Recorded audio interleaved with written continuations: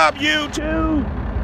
Look, Country CEO in the house, man. I'm on asphalt job today, and look, I want to demonstrate something for you guys. One of the components of driving a Triaxle, at least, for you guys that are looking at a Triaxle dump truck. I know in Atlanta and Georgia and different places, the state does not recognize the Triaxle, but I think it is recognized in more states than it's not recognized, right?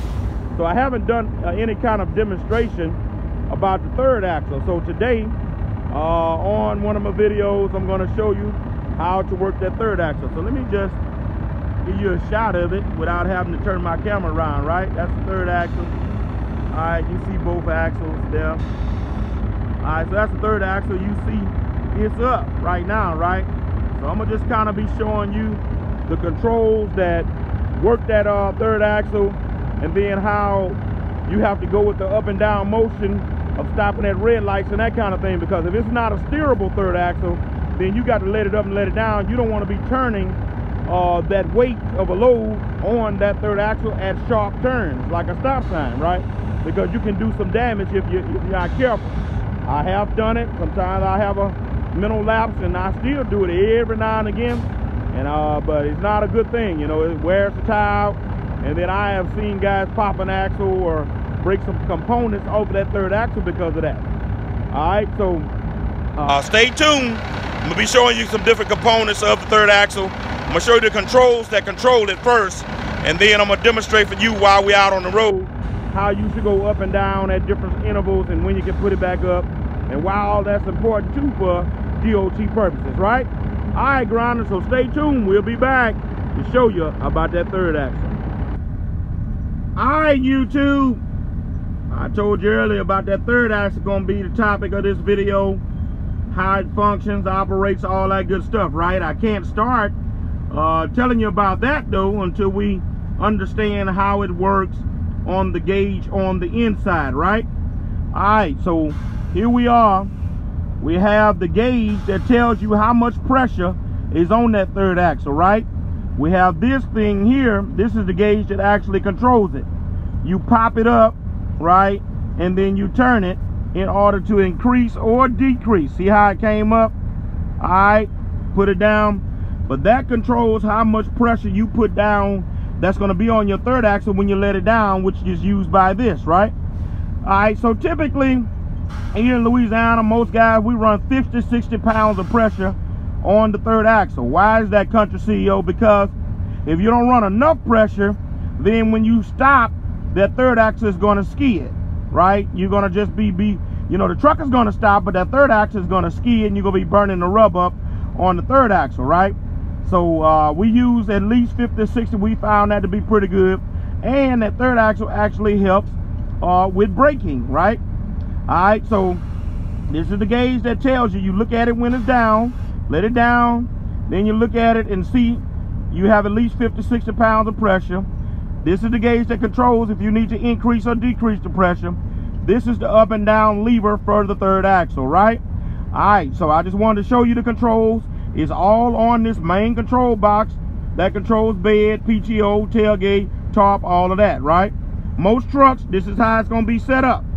All right, so next thing I'm going to be showing you is that how I let up and down at the intersection. You ain't going to be able to see the tire, but you're going to hear probably the air goes when I hit that thing and go down. And then I'm going to just be demonstrating you how you're supposed to put it up, when you ought to let it up before you get to your intersection, all that good stuff, grinders. All right, so look, stay tuned again, man. All right, grinders, we're dealing with this third axle situation, right? Trying to show you how the correct way you ought to up and down and all that good stuff, right? So just not coming off the yard of the asphalt plant today. All right, so I haven't let it down yet because I hadn't got on the road yet. All right, stopping at the railroad tracks. All right, get ready to come out on the main road, right? So I still haven't let the wheel down yet. All right, so I'm making the right turn now, right? And I'm on the road. All right, so it's now that when I get on the road and I'm letting it down now, I'm gonna see if you might can hear the air when it goes down. All right, you may or may not heard that, but I just let it down once I got on the road, right? As soon as I got on the main road, I let it down. And that's important because you don't want DOT to catch you on the main road with it up. All right, why is that important, country CEO? Well, in Louisiana, if I don't have that third axle down, then that's just like I'm a tandem, right? Well, that's a problem if I got a full load of 19, 20 tons, because that's not a tandem load, which means I'm overweight, which means ticket, which means $13, $14, $15, $16, $1,700 ticket, right? All right, so let me explain that again.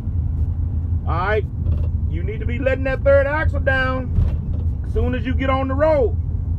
All right, the reason why is because if not, then he gonna, you're looked at as being a tandem. A tandem in Louisiana, I'm gonna just speak for my state, it can only, I think, 57, 58,000, something like that. So if I'm 67 instead of 57 because my wheel is up, then that puts me 10,000 pounds over. And oh, I'm here to tell you, that is not a cheap ticket. I had a driver one time, got caught like that. Man caught him with the wheel up. I guess he forgot to let the wheel down. Wrote him a ticket, weighed him out as a tandem, and that ticket bust me in the head for about $1,400, right? All right, so I'm simply trying to tell you, you got to be conscious of if you got a triaxle or quad axles, right? Don't just go for tries. If you got quads and quints, man, look, you better be letting that wheel down when you get on the road, because if not, that's a major ticket. All right, and some of them DOTs be looking for that.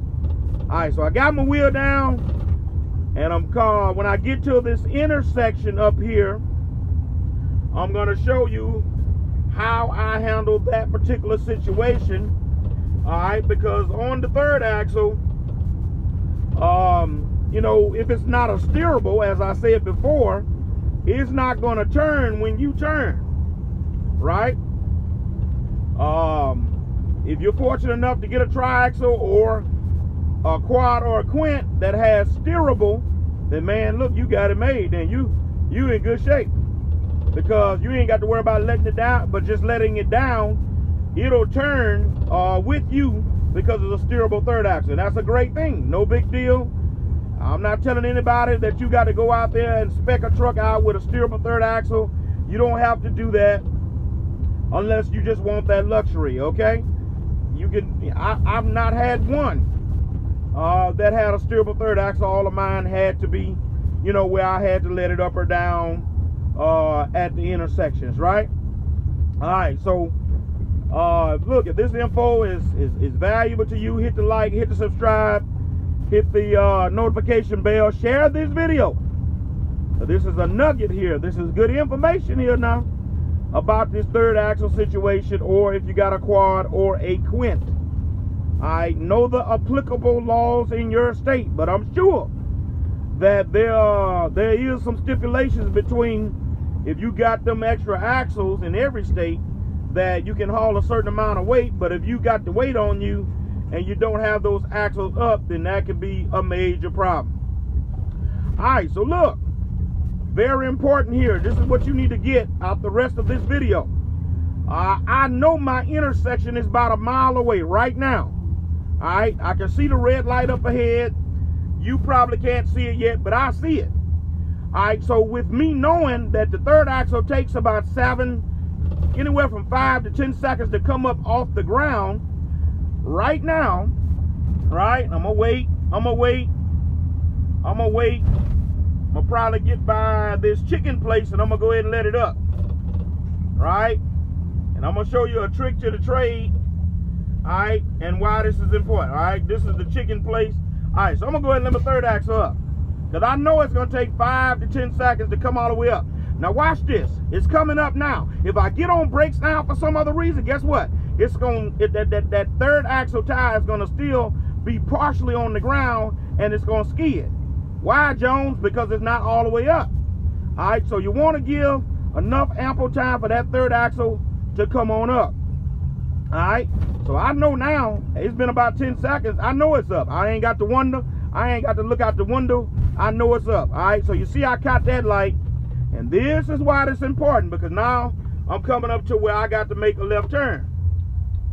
All right, so this is why you do it, right?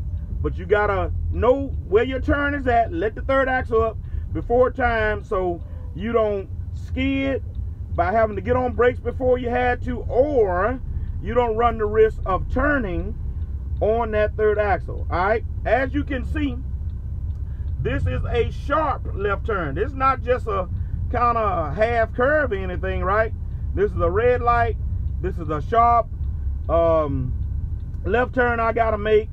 And so I know if I don't do, let that wheel up, that's gonna put pressure on that third axle. And like I told you before, I have done it, but it's not a good practice to do. You can break something and you're gonna wear that tire. All right, so I'm making my turn, getting back on Main Street. Guess what? As soon as I straighten up, right, I'm letting this wheel down. Because I don't know who up here, man might be up here, something like that. So wheel is back down. Guess what? That's all it is to it, man. Working that third axle, staying legal, and staying out of the DOT's way. Don't just give your money away. Right, grinders? Look, I'm out of here, man. Once again, if this video has been valuable, hit the like, hit the subscribe, share this video. Country CEO, I'm grinding out here, y'all. I'm gone.